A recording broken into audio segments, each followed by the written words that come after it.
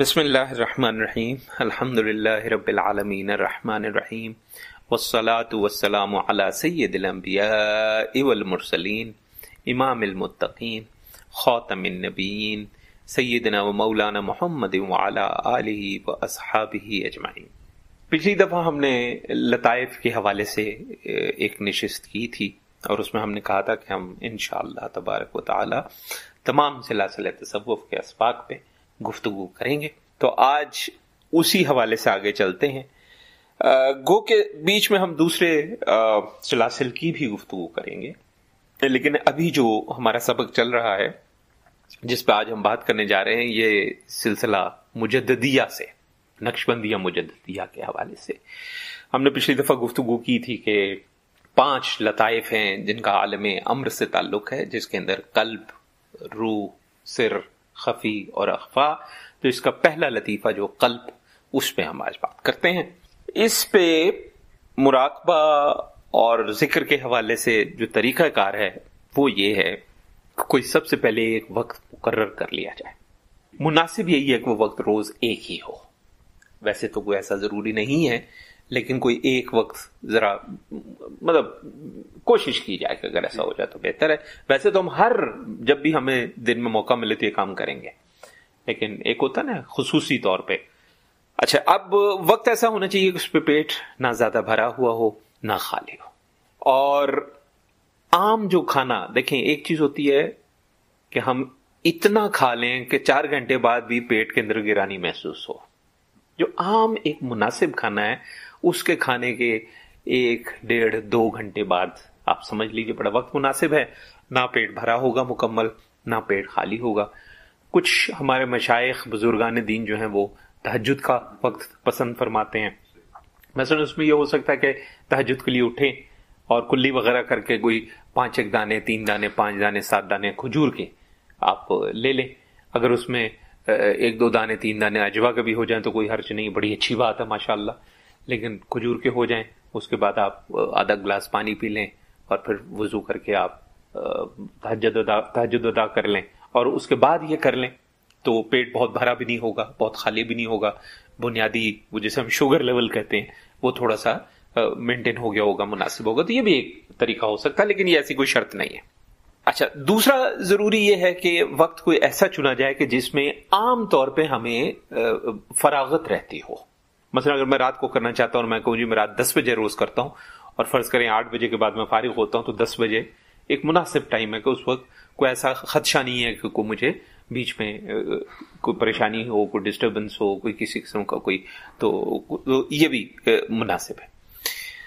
वक्त जो है इसके लिए जितना ज्यादा से ज्यादा किया जा सके, लेकिन अगर शुरू में मुनासिब है कि अगर आधा घंटा मिल जाए हमें। लेकिन ये वही बात है कि ऐसा जरूरी नहीं है कि आधा घंटा, लेकिन यह है कि अगर आधा घंटा मिल जाए तो बड़ा अच्छा है। उसकी वजह यह है कि जब हम ये काम शुरू करेंगे तो शुरू में बहुत ज्यादा जो है ना वो रेजिस्टेंस जिसे कहते हैं पैदा होगी। एक हमें महसूस होगा कि जी बार बार वसवसे आ रहे हैं, ख्यालात आ रहे हैं, तवज्जो नहीं बन रही है, शैतानी हमले महसूस होंगे।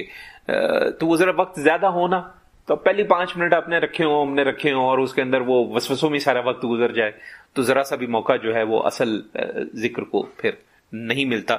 एक ये भी वजह है कि आधा घंटा कम से कम शुरू में, लेकिन यह है कि ये भी फिर वही बात है कि कोई शर्त नहीं है। अच्छा, बावजू इंसान जो है वो किबला रुख बैठ जाए तो ज्यादा अच्छा है। अगर 2 जानू बैठ सकता है तो और भी अच्छी बात है। अगर 2 जानू नहीं बैठ सकता, कोई घुटने में तकलीफ है, कोई और मामला है, कोई मसल्स का मसला है, पट्ठों में खिंचाव की तकलीफ है, तो इंसान 4 जानू बैठ जाए, जिसे हम अपने यहाँ पलथी मारना कहते हैं, या हमारे यहाँ पंजाब में चौंकड़ा मारना या चौंकड़ी मारना कहते हैं, उस तरह भी बैठ जाए। वो भी नहीं मुमकिन तो बेशक कुर्सी पे बैठ जाए, वो ऐसा कोई मसला नहीं है। अगर कुर्सी पे नमाज हम पढ़ सकते हैं तकलीफ की सूरत में तो जिक्र भी कर सकते हैं, ऐसा कोई। लेकिन ये है कि अगर, तो सबसे पहले हम फातिहा करें, सूरा अल-फातिहा पढ़ें 1 दफा, 3 दफा सूरा अल-इखलास पढ़ें, हर दफा बिस्मिल्लाह के साथ दरूद शरीफ पढ़ें, ईसाले सवाब करें, तोहफा पेश करें हुज़ूर अकरम सल्लल्लाहु अलैहि वसल्लम को, फिर तमाम मशाइख को पेश करें। گو کہ چونکہ مجددیہ حوالے سے ہے تو عام طور پہ تو یہی کہا جاتا ہے کہ جسے سلسلہ مجددیہ جو ہے، نقشبندیہ مجددیہ کی جو آپ کی سند ہے، اس سند کے مشائخ کو، لیکن میں اس بات کا قائل ہوں کہ جملہ مشائخ کو ہمیں کرنا چاہیے، یہ اس طرح کرنے کی ضرورت نہیں۔ اچھا، اس کے بعد سر جھکا لے، آنکھیں بند کر لیں، اور اس چیز کو پسند کیا گیا ہے کہ آنکھیں بند ہیں اور کوئی لائٹس بھی آف ہوئی ہوں، بتیاں بھی ساری بند ہوں، مکمل اندھیرا۔ کچھ مشائخ جو ذرا زیادہ اس کے اندر اس طرح کے کچھ چیزوں کو دیکھتے ہیں اور توجہ کرتے ہیں، وہ تو کئی بار آنکھوں پہ کالی پٹی بھی لگا لیتے ہیں، یعنی اندھیرے میں بھی بیٹھے ہیں اور کالی پٹی بھی اوپر سے لگا رکھی ہے، تو کئی بار ایسا بھی کرتے ہیں۔ لیکن بہرحال یہ میں بتا رہا ہوں کہ کیا کیا ہوتا ہے، کوئی ایسا ضروری نہیں کہ یہ سب کچھ کیا جائے، لیکن بہرحال آنکھ بند، سر جھکا کے، قلب، لطیفہ قلب پر توجہ رکھے۔ اب قلب کہاں ہے، یہ میں یہاں پہ وہ جسے کہتے ہیں نا کہ اس گفتگو میں عرض نہیں کروں گا۔ اگر کوئی کہیں پہ بیعت ہے تو وہ اپنے شیخ سے رابطہ کرے، ہم سے مشورہ کرنا چاہتا تو ہم سے رابطہ کرے، تو قلب جو ہے اس پہ توجہ دے۔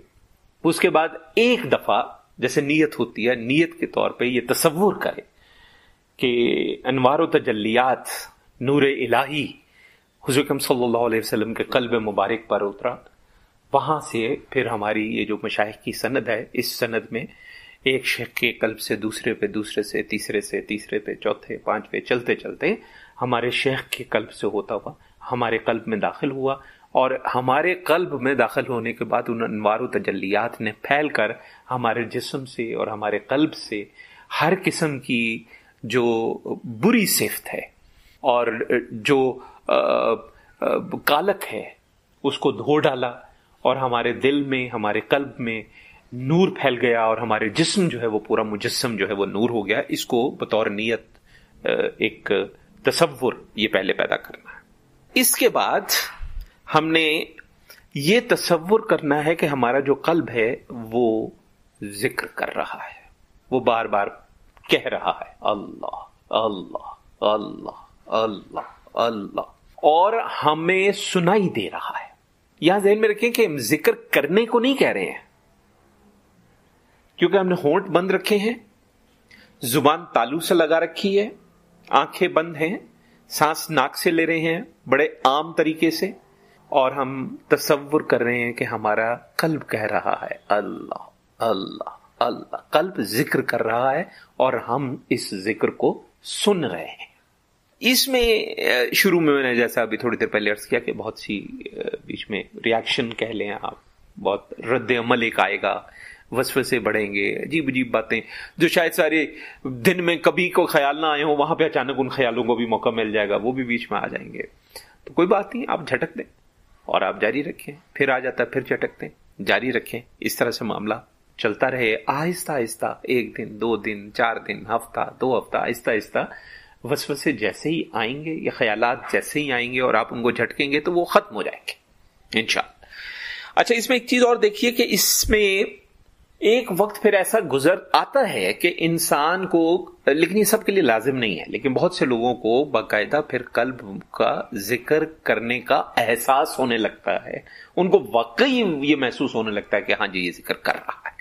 کچھ لوگوں کو وہاں پہ جسمانی طور پہ بھی ہلکی سی جو وائبریشن جسے کہتے ہیں، کیونکہ اس کا پھڑپھڑانا اور اس قسم کی چیزیں کبھی کبھی محسوس ہوتی ہیں۔ کچھ لوگوں کو کبھی کبھی کشف حاصل ہونا شروع ہو جاتا ہے، کیفیات کیسی بھی کیوں نہ ہو۔ کچھ لوگوں کا چونکہ قلب کے ساتھ تعلق جو ہے وہ شہوت کا، مجھے یاد پڑتا ہے میں نے پچھلی دفعہ عرض کیا تھا، ہے تو اس میں یہ ہوتا ہے کہ پھر کچھ لوگوں کا پھر یہ شہوت کی طرف اگر کوئی کسی قسم کا جھکاؤ ہے تو آہستہ آہستہ ختم ہونا شروع ہو جاتا ہے، اور انسان جو ہے وہ اگر سوچ سمجھ کے بھی شہوت سے متعلق چیزوں کو سوچنے لگے تو ایسے لگتا ہے جیسے اثر ہی نہیں ہو رہا۔ یہ بڑی کمال کی بات ہے۔ تو لیکن ذہن میں رکھیں کہ جتنی بھی کیفیات اور حال سے متعلق جو معاملات ہیں، یہ معاملات انسان کو گمراہ بھی کر سکتے ہیں۔ اس میں 2-3 وجوہات ہیں۔ ایک تو یہ ہوتا ہے کہ کبھی کبھی ایسی چیزیں جب ملتی ہیں، اور ہم تو پہلے ہی بہت کتابیں پڑھ کے، کیونکہ ہماری کتابیں لکھنے والوں نے تو یہ کام کیا کہ بزرگوں کی شان جب بیان کی تو ان کی شخصیت نہیں بیان کی، ان کی کرامات بیان کی، تو ہم نے سمجھا کہ اچھا یار اب کوئی فرشتے نظر آئیں گے، کوئی جنات نظر آئیں گے، کوئی لوگوں کے حال معلوم ہونے لگ جائیں گے، تو پھر یہ تسلی ہوگی کہ ہاں جی اب کوئی روحانی ترقی حاصل ہوئی ہے.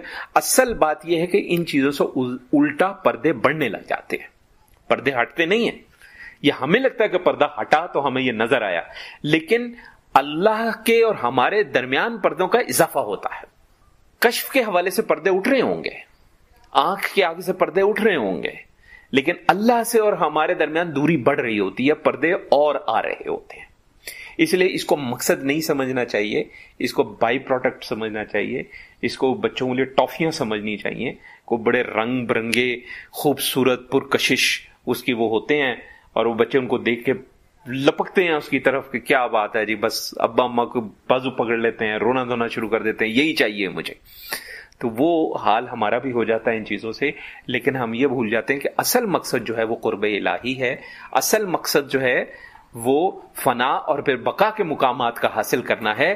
اس کا مقصد یہ نہیں تھا کہ یہ والے پردے اٹھیں، بلکہ یہ مقصد تھا کہ اللہ تبارک و تعالی اور ہماری جسم اور روح کے درمیان جو پردے پڑے ہوئے ہیں وہ پردے جو ہیں وہ اٹھ جائیں.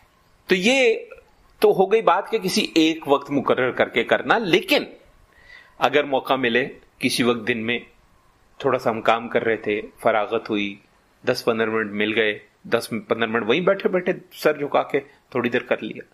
شام کو کوئی وقت مل گیا وہیں کر لیا. تو اس سے یہ ہوگا کہ جتنا زیادہ سے زیادہ یہ کام ہوگا اتنا زیادہ سے زیادہ جو ہے وہ، ہاں جو کیفیات ہوں، اگر کوئی چیزیں آپ کو اس طرح کے محسوس ہوں، وہ اپنے شیخ کے ساتھ بیان کرنا بہت لازم ہے، تاکہ وہ اس سے آپ کی ترقی جو ہے اس کا اندازہ جو ہے وہ ہوتا ہے. تو اللہ تعالیٰ ہمیں توفیق عطا فرمائے ذکر اذکار کی. انشاءاللہ اگلی دفعہ دوسرے سبق پہ گفتگو کریں گے. وصلی اللہ علی خیر خلقہ سیدنا و مولانا محمد وعلی آلہ و اصحابہ اجمعین برحمتک یا ارحم الراحمین.